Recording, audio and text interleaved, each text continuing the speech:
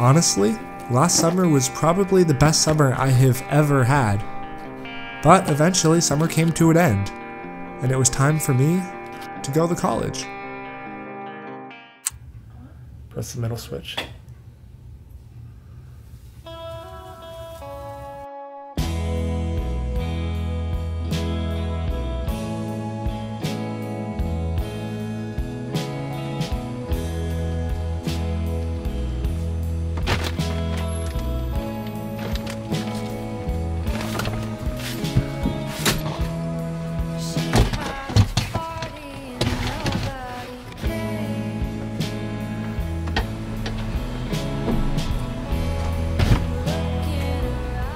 Goodbye. Goodbye. Goodbye. Goodbye. Goodbye. Goodbye. All right. Well, this is. We have so much fun. I love you, son. I want to see the boys hug. Come on. Is this yours? I want to see you hug it out. Come on. Ah, there you go. This would be like a big deal for you, boy. Awkward sibling hug? Yes. Okay. Goodbye. All right, I'm leaving. That's never happened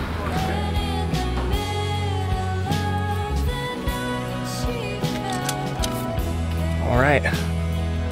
There we go. I think he's ready to go.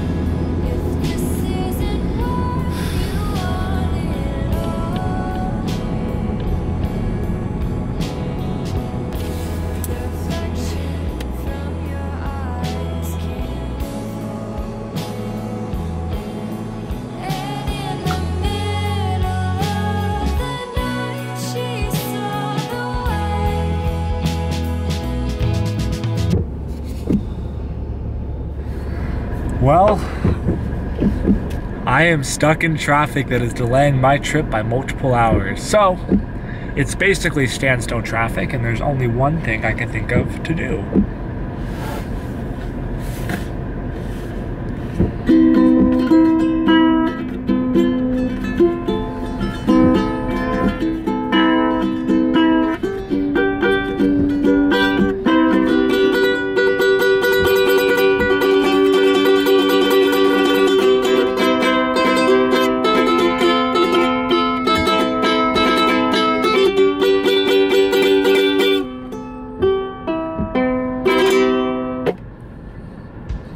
You're welcome, you're welcome, you're welcome. You're all very welcome for my concert.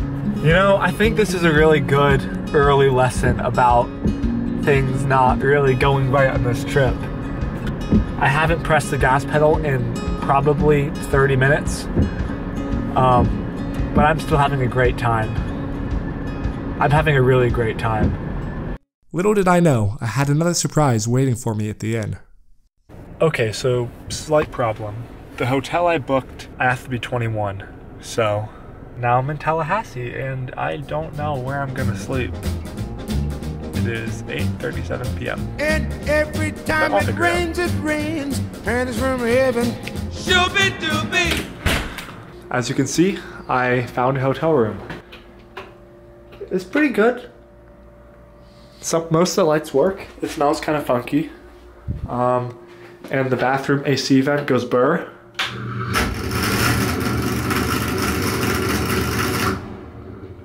But we're good, we're good. We are officially at the first stop of the trip. Okay, pause, rewind. Now might be a good time to explain the details of my trip.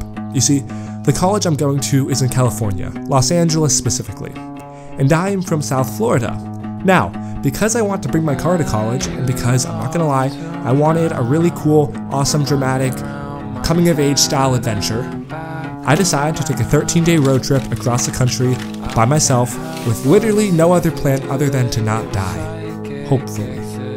I don't know what I'm eating. I don't know where I am sleeping. And my only other companion and tether to sanity is a puppet tiger that I thrifted for a photo shoot. His name is Pilchard. He might be cursed. That's not the point. Anyways, thank you for tuning in to my adventure, which I would like to call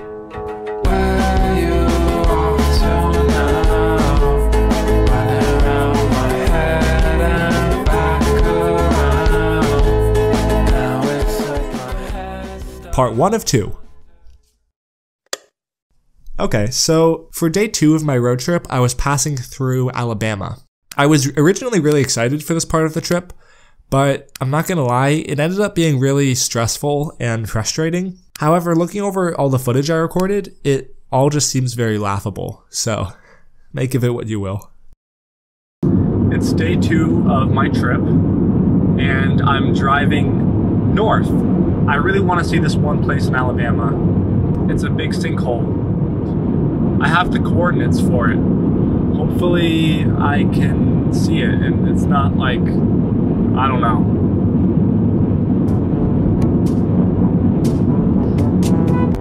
I am stuck in the middle of nowhere in Alabama and I'm hungry and lost and I have no internet, so I have no idea where to go.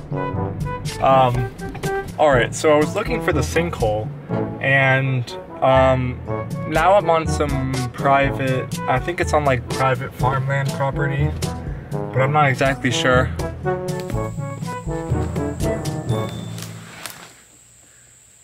Okay. Welcome to Farmtown. Alabama, you are a riot.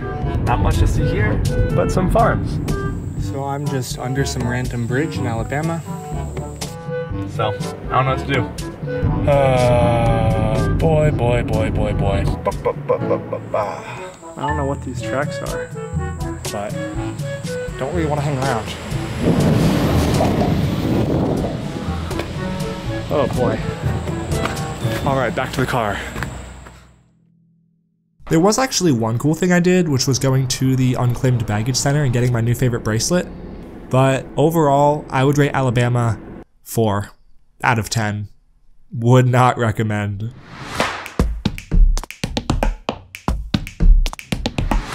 Am I lonely yet?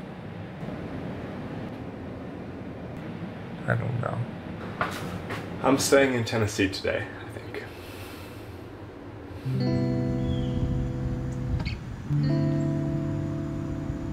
After my rough time in Alabama, I decided I needed to relieve some stress, so I impulsively booked an Airbnb in Greenville, Tennessee. And honestly, the stop did exactly what I needed it to do.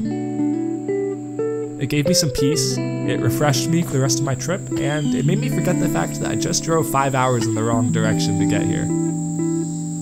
Also, I found the best spot to leave behind one of my sentimental objects. Oh yeah, so that's another thing I should probably explain. Meet the memory box, a shoebox full of random objects that have sentimental value to me. In each state I pass through, I plan to leave behind something. The idea here is that I'm growing up and leaving behind my childhood, I guess. So in Florida, I left behind my entire life, and in Alabama, I left behind an alligator eye bouncy ball. For Tennessee, I'm going to leave behind this wizard guy.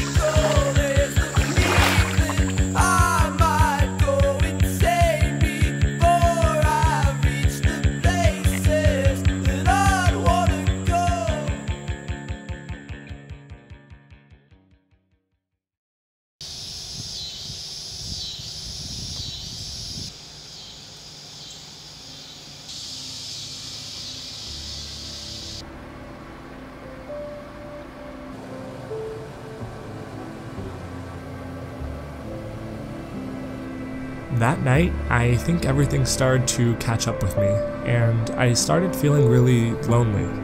I guess I was realizing how truly alone I was. It was just me, by myself, hundreds of miles from anyone I knew.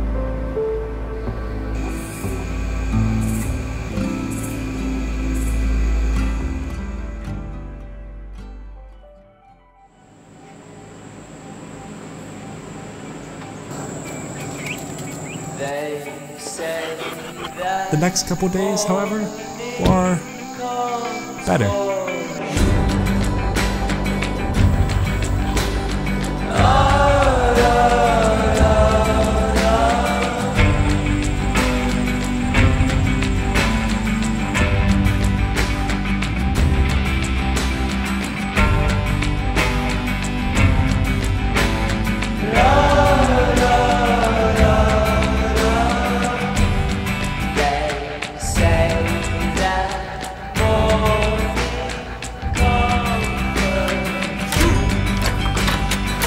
I am so happy to be one of these. All the children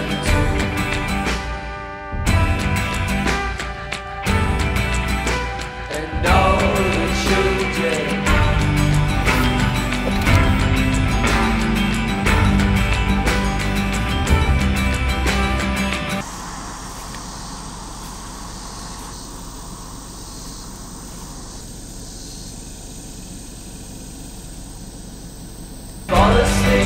Oh, thank God! My Airbnb has been accepted, and it's a fucking castle. It is a fucking castle, man. And so, right on the border outside of Oklahoma, in a little town called Mena, Arkansas, I had officially made it to the halfway point of my trip.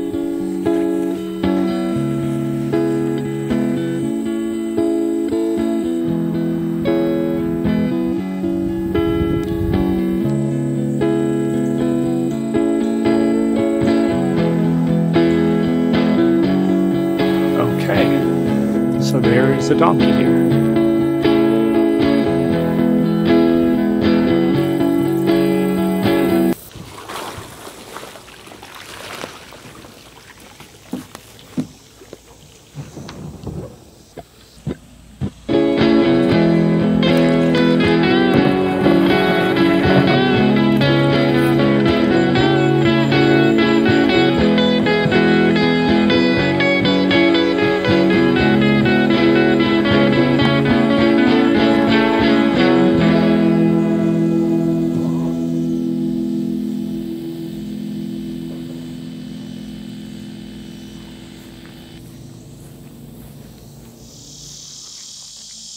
Alright, let's get some firewood. This one looks good. No, this one looks better. This one too. Let's get these three. That night, I decided to have a campfire on the roof of the castle with the woman who built it.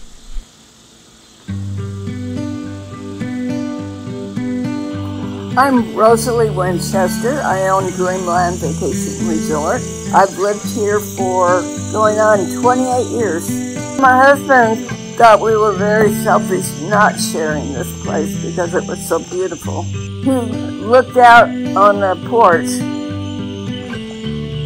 shortly after he found out he was going to die. And he said, you know, if a person has to die, I can't think of a more beautiful place to do it. Good morning, everyone. Gather round, grab a chair. Make yourself a drink, blow your smoke into the air.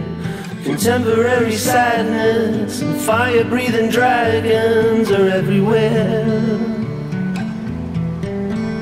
But the days go by, hearing old velvet news. And the way that it goes is just the way that it is. But do you ever wonder if anyone is ever gonna make it out? Let it all go, man. Let it all go, man. Let it all go, man. Hey, Logan. So, Wherever you may be going to college, I am praying only for the best for you because I am super grateful for everything that you have done for me in the past. You've always been so professional about it, you know? I bet that sort of attitude will take you places. Big places. Hi, Logan. You're leaving tomorrow. I hope you have a really, really fun time at college. I hope you make cool friends that take you to cool places.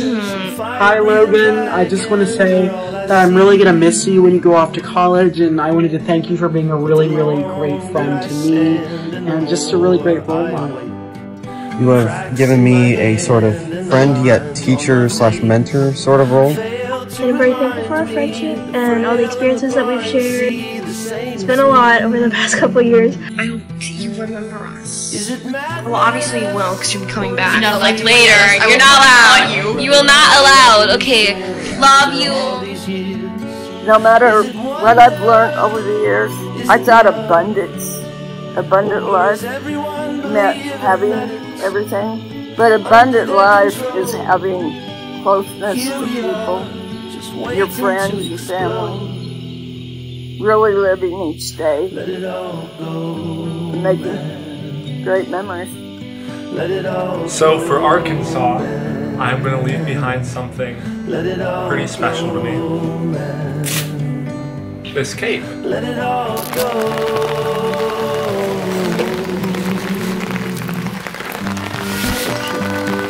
Well, there he is with his cape.